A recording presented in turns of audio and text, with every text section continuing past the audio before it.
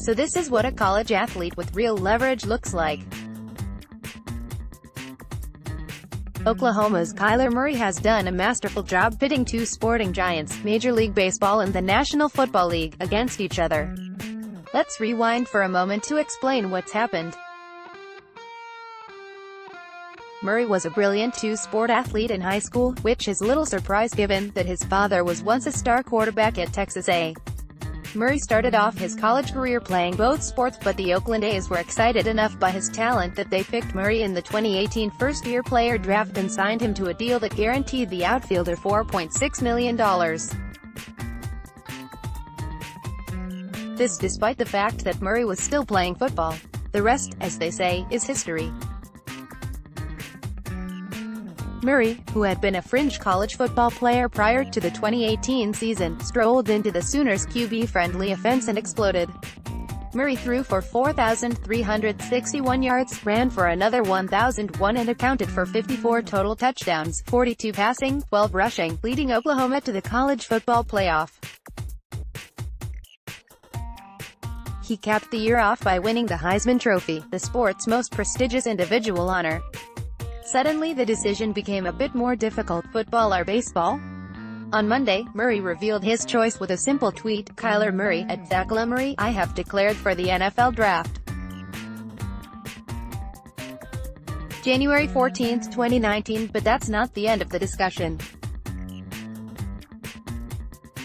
Monday was the deadline for Murray to declare himself eligible for April's NFL Draft, not the fail-safe point before his final decision.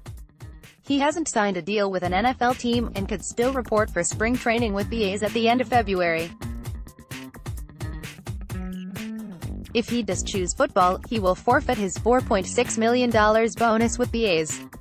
That gives Murray, his family and representatives a month to figure out how much he's worth to an NFL team, but the general feeling is that he's a star in the making, even if, at 5 feet 10 inches, he is very small for an NFL quarterback.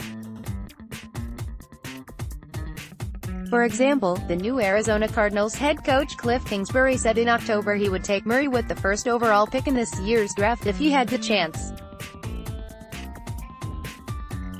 If Murray is confident he will be a first-round selection, and his first love is football, this should be an easy decision. The NFL wins every time. Let's start with the money. The average annual MLB salary is around $4.5 million compared to $2.9 million in the NFL. What's more, baseball players' careers are longer and every cent of their contracts are fully guaranteed. But quarterbacks selected in the first round aren't average players. Last year's top overall pick Baker Mayfield landed a $21.8 million signing bonus and will earn $32 million during his 4-year rookie deal. Even at the tail end of the first round, NFL signal Kales do well for themselves. Lamar Jackson, selected 32nd overall in the 2018 draft, the final pick of the opening round, commanded a signing bonus a hair above $4.9 million, more than Murray's current deal with the A's. Kyler Murray takes batting practice after signing his contract with the Oakland A's in June. Photographed Michael Zagaris, Oakland Athletics, Getty Images. The dynamics of long-term quarterback deals are changing, too. Many NFL contracts sound huge, but much of the money is not guaranteed. That paradigm appears to be shifting. Kirk Cousins' agent made sure the $90 million contract his client signed with the Vikings last offseason was wholly guaranteed. Aaron Rodgers worked out a similar deal in which close to $100 million of his new deal is non-refundable. Off the field, football has the edge, too. Cam Newton, Tom Brady, Aaron Rodgers and Drew Brees all earn more money in endorsements than they do from their NFL salaries. To reach that level of fame in MLB, and therefore command that kind of money, is a long, arduous road. After all, baseball has failed spectacularly to market Mike Trout, arguably the most gifted player in the game's rich history. Last year, a market research firm told The Washington Post that only 22% of Americans know who Trout is. Only LeBron James, Lionel Messi and Aaron Rodgers compare to Trout on the field, all-time greats doing all-time great things in the social media age. but according to the Post report, Trout's recognition level was equal with NBA bench player Kenneth Faried. Only one baseball player ranks in the 100 most followed athletes on Twitter: Tim Tebow, a former college football star, whose baseball career is stuck in the New York Mets minor league system.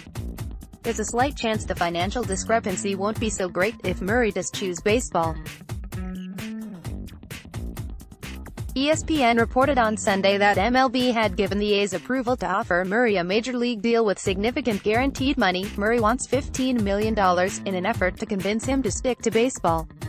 MLB rules prevent teams from signing players right out of the draft to major league deals, but Murray's situation is considered unique given his post-draft success and national relevancy.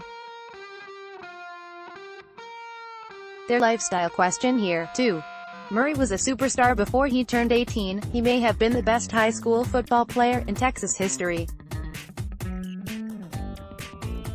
At Oklahoma, he won the biggest award college sports has to offer. But getting to the big leagues in baseball is hard.